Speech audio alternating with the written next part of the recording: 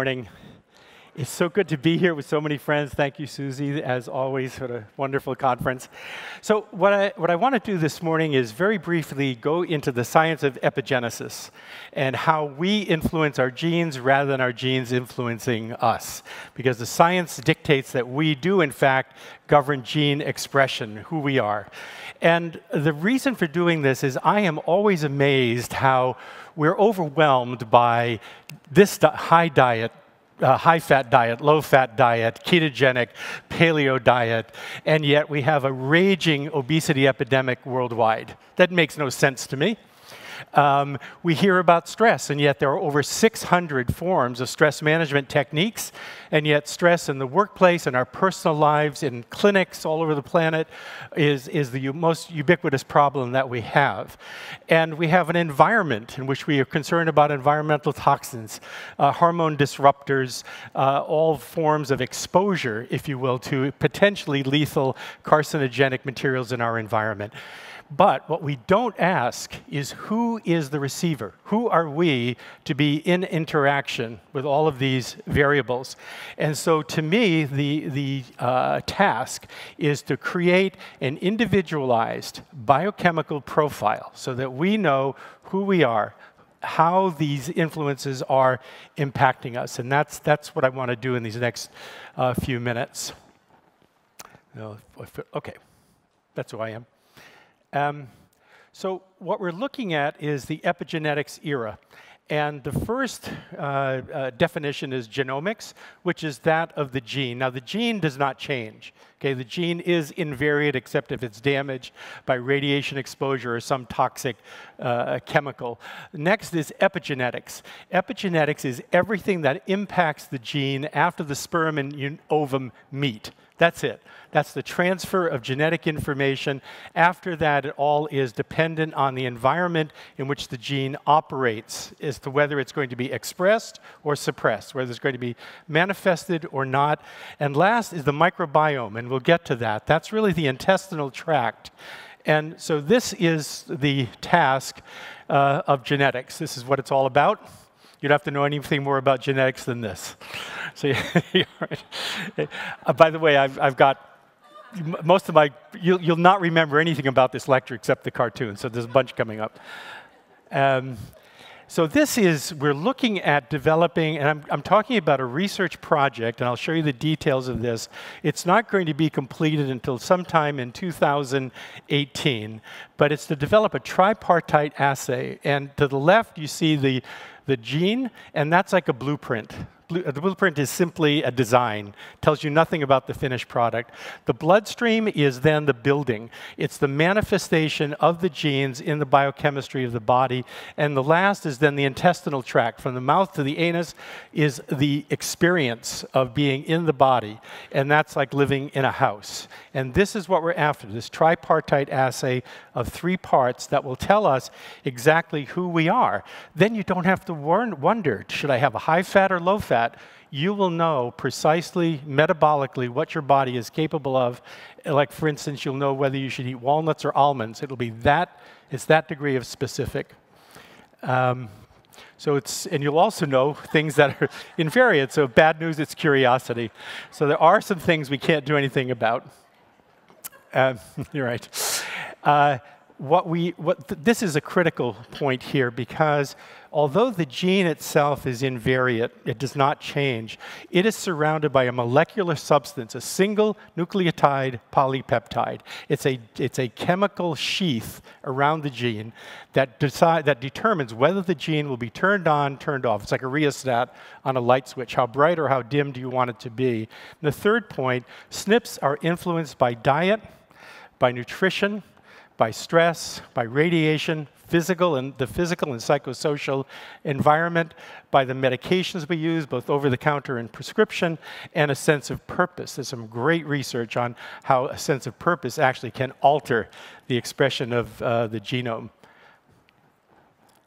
So this is, like I said, you don't look anything like the long-haired skinny kid I married 25 years ago. I need a DNA sample to make sure it's still you. So again, there are useful functions for the DNA, although they do change over time. Next here.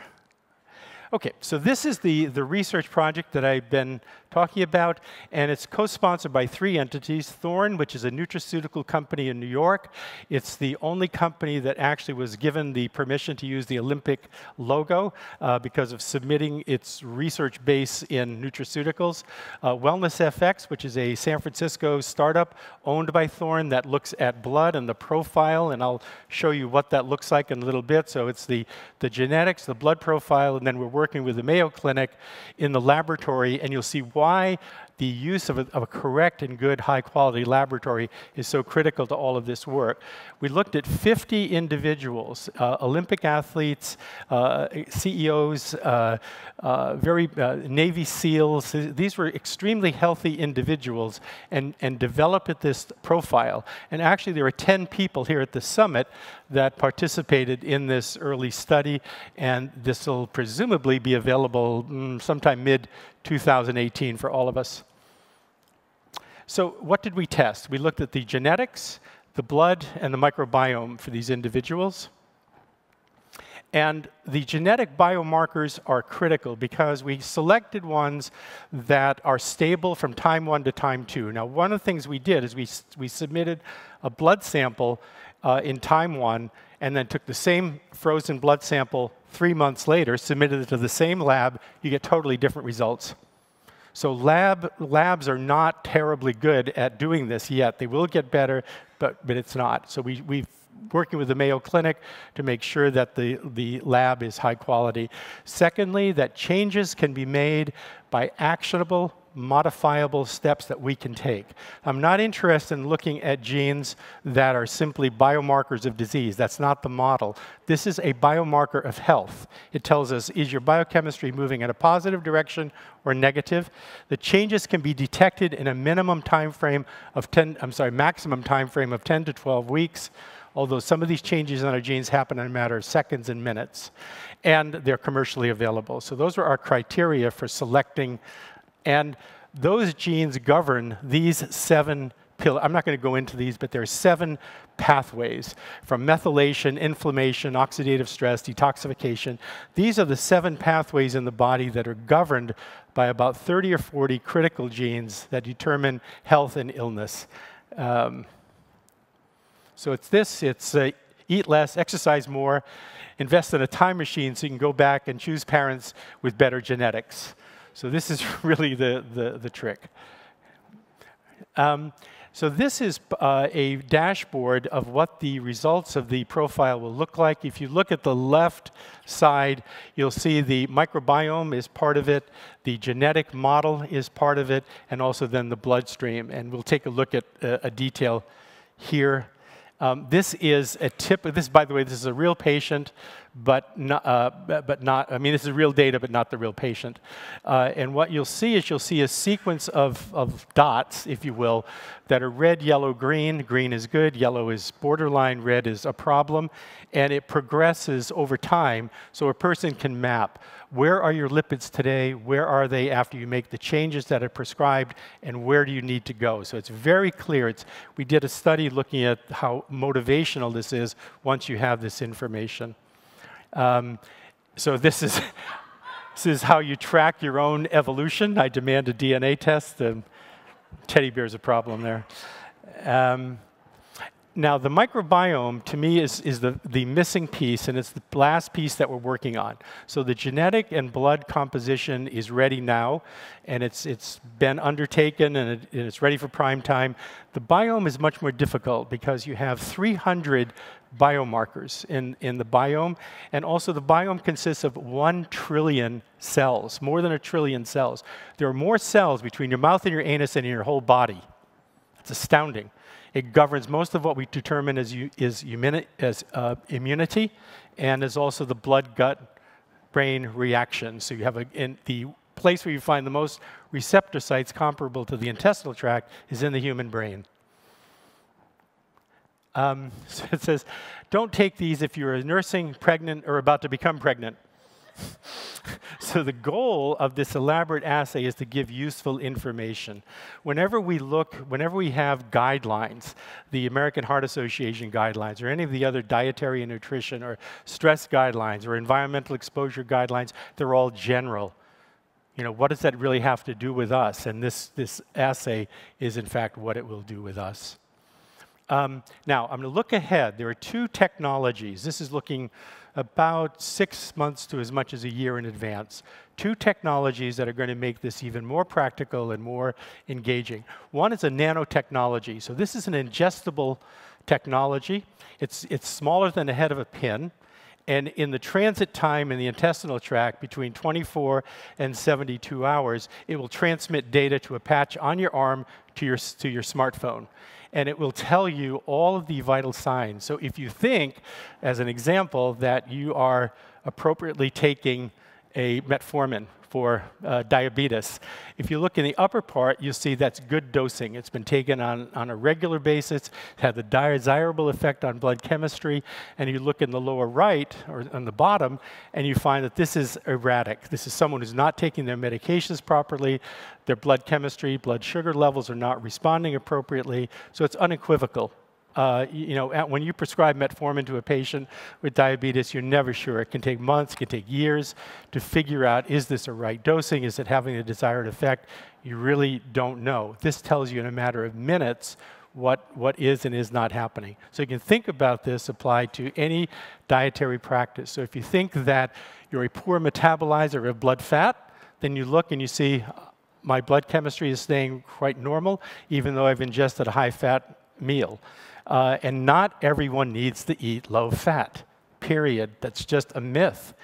Every dietary recommendation I can think of is a myth. Every stress management technique is a myth. Every exposure to an environmental toxin is a myth unless it's got something to do with you, with us. So the next is then, how many of you like blood draws? Right? Raise your hands. Oh, right, nobody. Everyone hates blood draws. I hate getting blood drawn. I hate watching those vials fill. This is a new technology, which is a patch. You put it on your arm.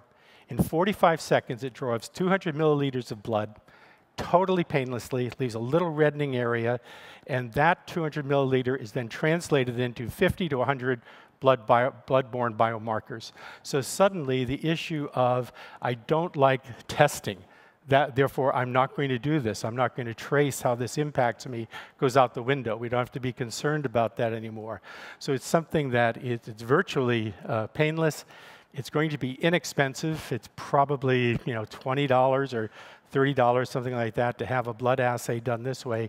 No more blood draws, and we'll be able to monitor our blood chemistry on an ongoing basis. So this is a great new technology. This is in the final stages of FDA approval, should be available along with the nanotechnology sometime in 2018. So it makes this profile of genes, blood, and microbiome very, very accessible, inexpensive, and gives us the information we need to know what our health practices need to be.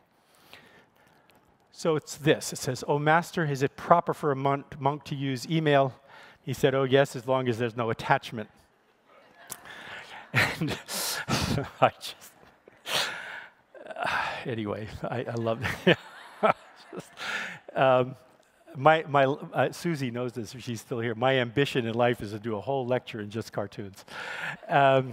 So this really is that what we're looking at is this interface between sophisticated biotechnology, genetic sampling, blood assays of 50 to 100 biomarkers instead of the 20 to 25 you get when you look either hyper or hypo range for a patient in a clinic, and largely you ignore the patterns, ignore the results.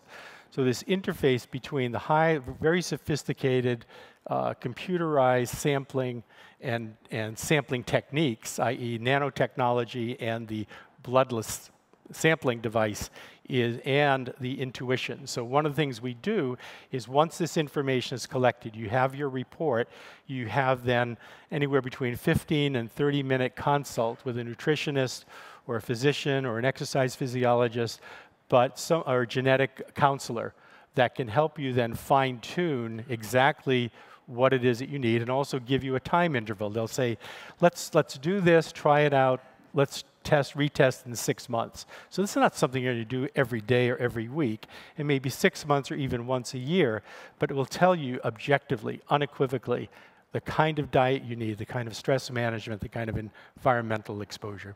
So this is the last point. So what do we know?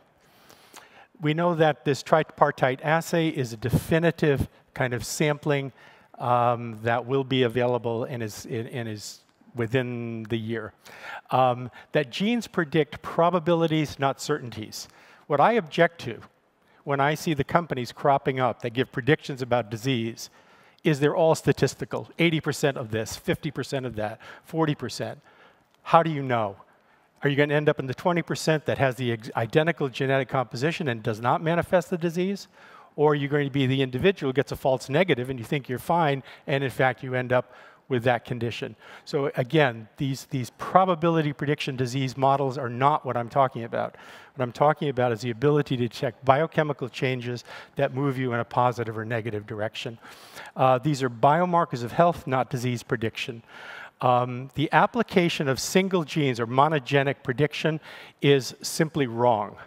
Monogenic diseases occur within the first 6 months of life. After that, it's all multiple interactive epigenetic predispositions. Interesting. The human base is around 21 to 23,000 genes. Actually, the DNA coding portion of the human gene is only about 5%. So 95% of the genetic code right now, we don't know what it does. It's called the dark genome. No one knows its function. It's like dark matter in the universe. We don't really know what it does. It's there. We think, can't even detect it. Genes are turned on or off like a rheostat. So it's not an either or. It's that something is expressed or not. If you have a predisposition to Alzheimer's, is that expressed because of diet or is it suppressed? Genes change. What we do matters. The expression of the gene is critical. Every day, every minute, everything we're doing is changing our expression of that gene. The majority of genes are governed by beliefs and lifestyle choices. And lastly, there's even a whole subset of genetic analysis now looking at Neanderthal genes. It turns out that the Neanderthal and human species interbred. And there are, in fact, remnants of Neanderthal genes. So it makes you wonder about stress response, hyperaggression, things that we don't understand and would like to change about ourselves may, in fact, be a genetic expression of a Neanderthal gene that's alive and well within us. Okay, I think I'm on time, and that's all for now, folks. Okay. All right. Thank you. Thank you.